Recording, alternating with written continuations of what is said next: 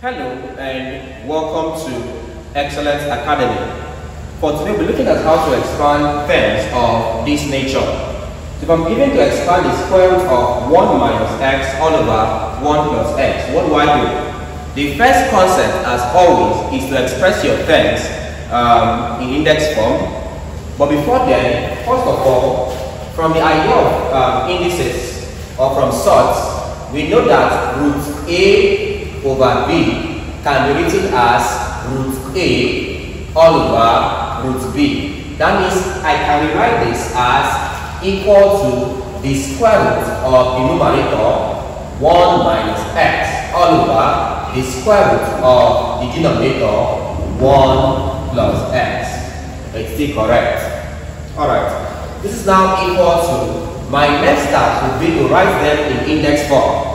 In index form, this becomes 1 minus x over 1 over 2 all over. This becomes 1 plus x over 1 over 2. So I have both of them in index form.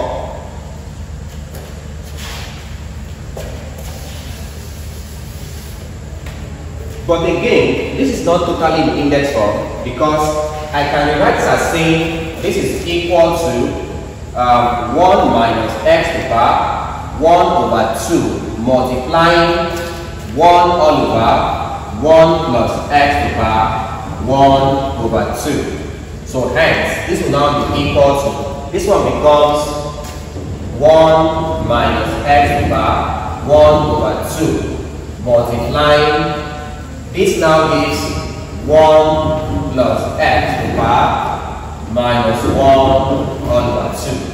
Place them side by side. I'll have that that's equal to 1 minus x over 1 over 2 multiplying 1 plus x over minus 1 over 2 minus 1 over 2. Alright? To express it in index form, to eliminate this, I'll put minus here. And that's how we have this minus. So I'm having this. So I now have this in index forms. So my next step will be I will multiply both of them, or I will expand both of them simultaneously. Alright, so we have this. Probably by now you must have mastered the general expansion formula that we use here. So I'll just go ahead to expand this using the general expansion formula for rational and negative index. Alright, so this now becomes, for here, becomes a, that's 1 to power n, 1 over 2 all over 0 factorial plus n, 1 over 2 a, 1 into n, 1 over 2 minus 1. Next up, b minus x all over 1 factorial plus n, 1 over 2 into n minus 1, 1 over 2 minus 1 into a, that's 1, and then n minus 2, 1 over 2 minus 2. Then next up, b squared, b here is minus x, so minus x all squared all over 2 factorial. So I'm expanding just to the third term for convenience sake. So this is this expansion is for this one up to the third term. Take up with this, so it becomes multiply still. This one gives you n, that's 1 to power n here becomes minus 1 over 2 all over 0 factorial plus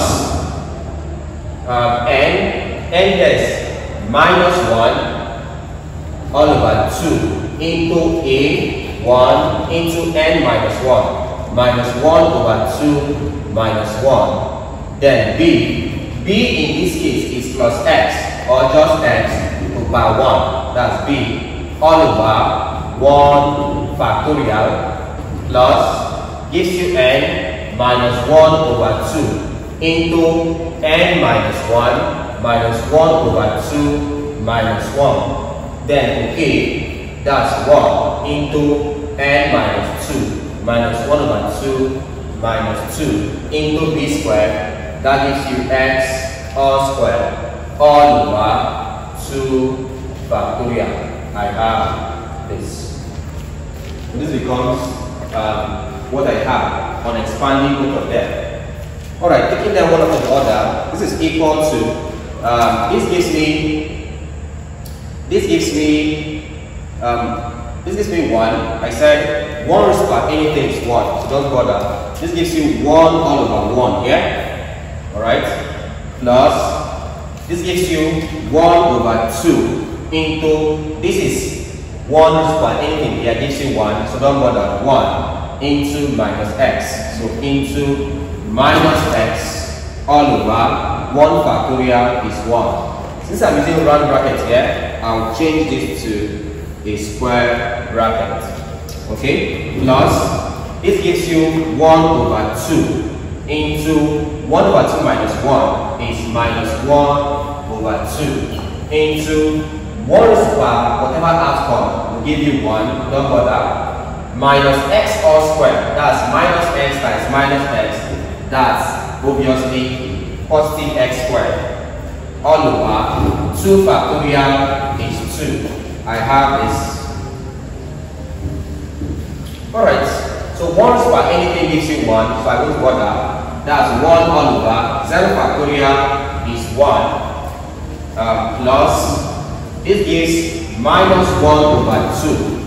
1 raised by any outcome is 1, surely. Then next I have x all over 1 factorial is 1.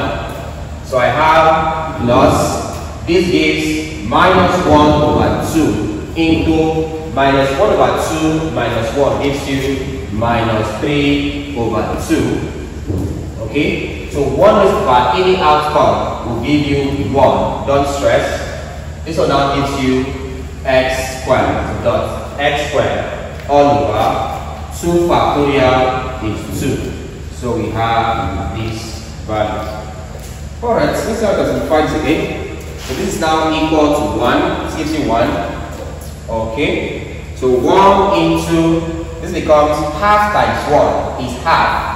Half of minus x gives you plus, this gives you minus x over 2. Numerator all over 1. So I'm still going to use round brackets since I have, I'm going to use square brackets since I have round brackets here. So this is half times 1 is half. So half times minus x gives you minus x by 2. Alright, so I'm having plus 1 times minus 1 is minus 1 times 1 is minus 1 times x squared gives you minus x squared all over 2 times 2 is 4. This one here all over 2. So all over 2. Alright? So this one goes with numerator. 1 times minus 1 is minus 1 times 1 minus 1 times x squared minus x squared. 2, what we denominators now? 2 times 2 is 4 all over 2. So I have this one here. Into next up, 1 over 1 is 1 plus, so half times 1 minus half times 1 is minus half times x is minus x over 2. Of course, all over 1, that's minus x over 2, okay? Plus, so this is minus x over 2 divided by 1, which is same as minus x over 2. So minus 1 times minus 3 gives you positive 3. Minus times minus gives you plus. 1 times 3 gives you 3 times x squared gives you 3x squared all over 2 times 2 is 4. This becomes the numerator all over 2. So I'm having all over 2. So I have this thing here. Simplifying further, this is now equal to, so I have, this now gives the half square bracket 1 here. So plus minus gives minus, this gives x over 2, right? X over 2 over 1 is x over 2. Plus minus is minus.